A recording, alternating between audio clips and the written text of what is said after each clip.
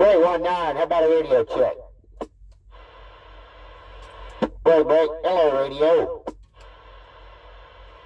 We're getting out.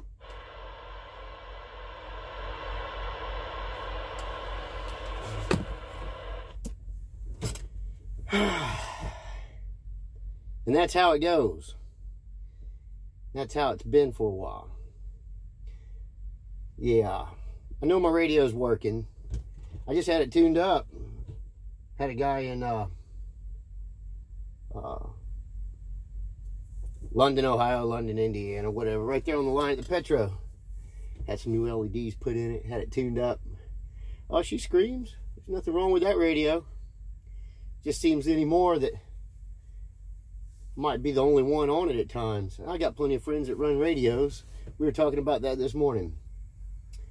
But more and more, nobody's running radios. When I started, God, you had to have a big radio. No more air. You had to have the big radio. You had to have the big kicker. I had a little Cobra 29. Had a Texas Star 500. Man, she would scream, and I was a pain in the ass. I was that jerk on the radio. It was a lot of fun. Radio was fun. God, everybody played on it. You know, everybody had the cool CB handles, and you know, disco, disco. Oh God, who we have? We had Spike, whatchamacallit, Midnight Special, Georgia Boy, Florida Boy, Country Boy. Oh God, we had Showtime. Somebody stop me. Oh man, there were a lot of them out there. Tumbleweed. God, I worked for old Tumbleweed. But CB was fun. And, you know, as a kid growing up, we all saw Smokey and the Bandit and all the bullshitting on the radio. They were always 10-10 on the side, or all that bullshit. Walking the dog, kicking the cat. All the radio lingo was fun. But anymore, you don't hear it. You ride around.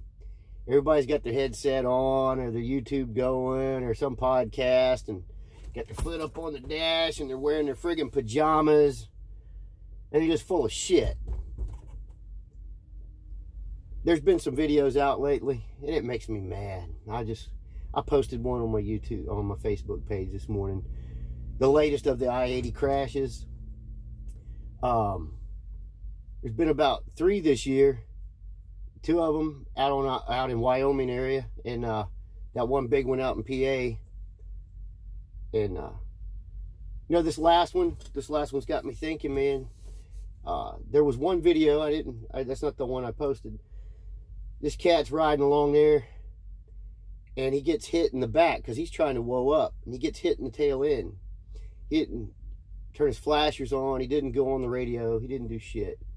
But he just woes it up. And somehow he was able to whoa it up in time, and he got hit in the rear. And he skates through there, and you can see trucks on each side of the road, and they're starting to pile up. And he's just, whoa, wow. You know, he's in awe at the crashing. And the whole time you hear him, listen, listen. And you can hear the pileup happening behind him. Man, and it got worse. And then there were other videos, people going the opposite way, stopped. Some ladies in the four-wheeler video, and it was, God, it was devastating. People died. And as I'm watching this, these trucks are just coming in there. They're just going way too fast. And I see a 6-wheeler box truck, and he ditches it. And the rest of them are just piling right in there, man. I mean, trailers flying in the air.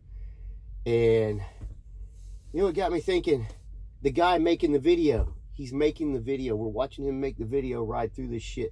Not one time did he pick up his friggin' radio and say, hey, whoa it up at the mile marker 125. Just, what happened to those days? You know, we used to ride along, and there wouldn't be anything wrong. Just, you know, hey, northbound, you got one on the shoulder up here at the 95. Well, we knew there was going to be a breakdown or a bear or something, you know, and you get over in the other lane. You don't even blow by somebody on the shoulder of the road. I taught my wife and kids that stuff, man. You just don't drive by shit on the side of the road. But these guys are plowing in. There's a major pileup. People are dying. Not one time did they even pick up the radio. They may not even had a CB in the damn truck. And that's what I'm seeing more, man. You know, a guy get over right on my hood, like, and there's nobody behind him. And, you know, I don't haul ass, you know. A lot of times I'm getting past. Guys come by and they get over right on my hood, and I'll get on the CB. Hey, dude, you can't get past me before you get over? No answer, no answer. You know, I just try to stir up some radio talk.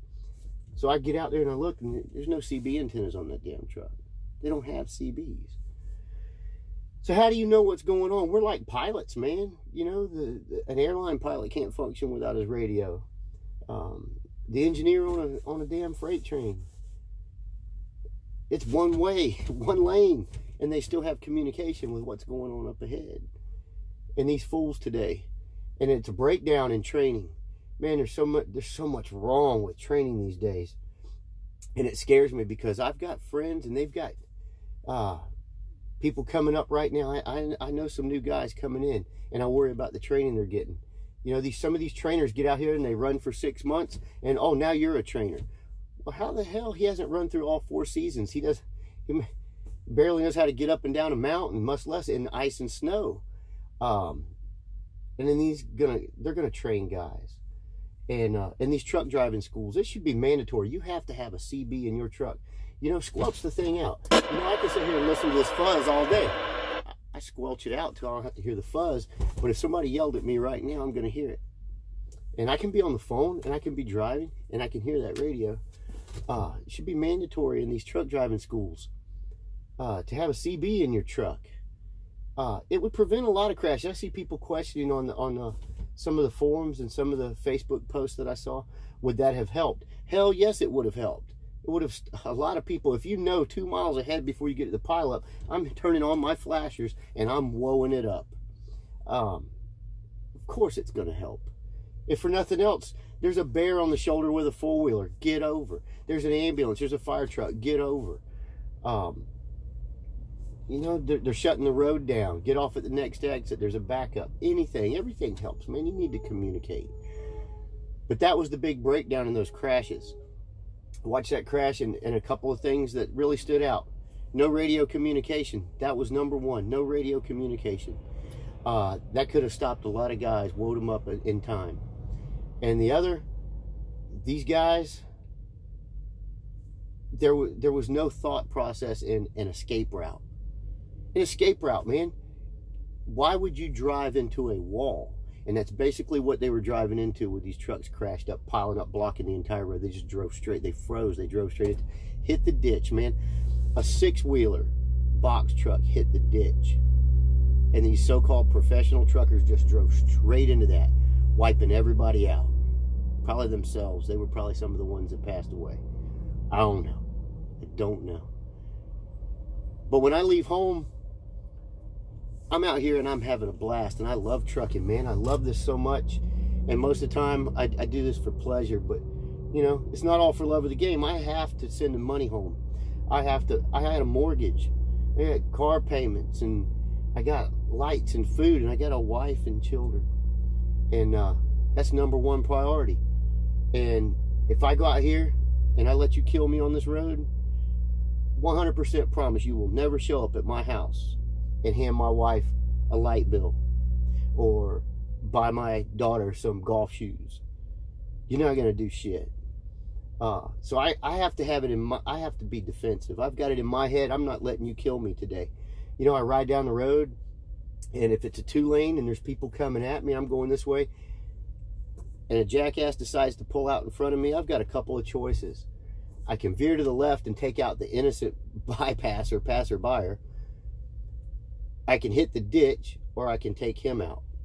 In that situation, I'm probably just I'm gonna get on my brakes, but I'm plowing into that dude. I'm taking you out, because if I hit the ditch, more than likely this thing comes off the frame, the load goes over the top of me, and I'm dead, and you drive away.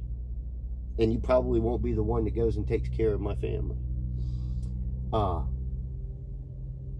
In another situation, out on the interstate, my plan is hit the ditch. If there's a big pile up out there, I'm hitting the ditch. I'm not going to drive into it, because nothing's good coming out of that. I'm either killing somebody or killing myself, more than likely both.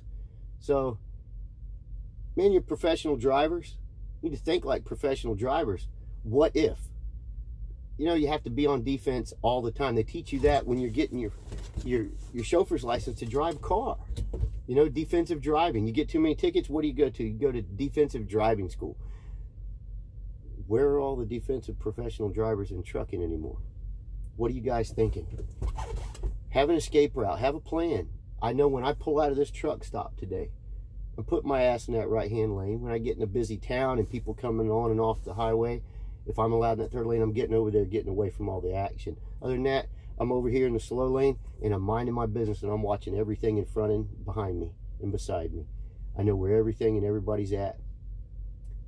And my emergency plan is to hit that ditch. I'm not driving into a pileup. I got my radio on. Please, everybody, listen, man. For you truck drivers, run your radio. If you're in truck driving school right now, I don't care what your trainer does, get yourself a radio. That's a tool. That's one of the tools, man, that's part of this deal. Put a radio in your truck. Get a decent radio that you can hear and turn it on and use the thing. Mine's on right now. If somebody yells at me, hey, Donaldson, what you doing over there? I can hear them and I can answer them. If I've got my headset on and I'm on the phone, I can still hear that radio. Run your radio. It's going to save yourself. You're going to save your life or somebody else's. You need communication. That would have saved a lot of people in those crashes out on I-80. That's my whole point. I watched those videos and I saw so much wrong. And two of the biggest things: number one, no radio communication.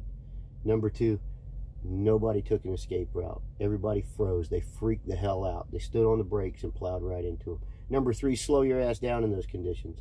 Can't be in a big hurry. I guess that's my rant for the day.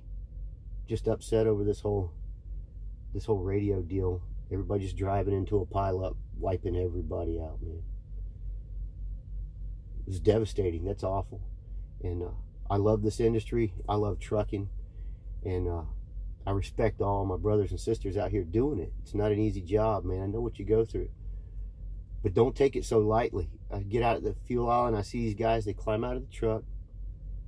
And they're wearing their freaking pajamas. They're in slippers. Man, respect yourself. Respect the industry.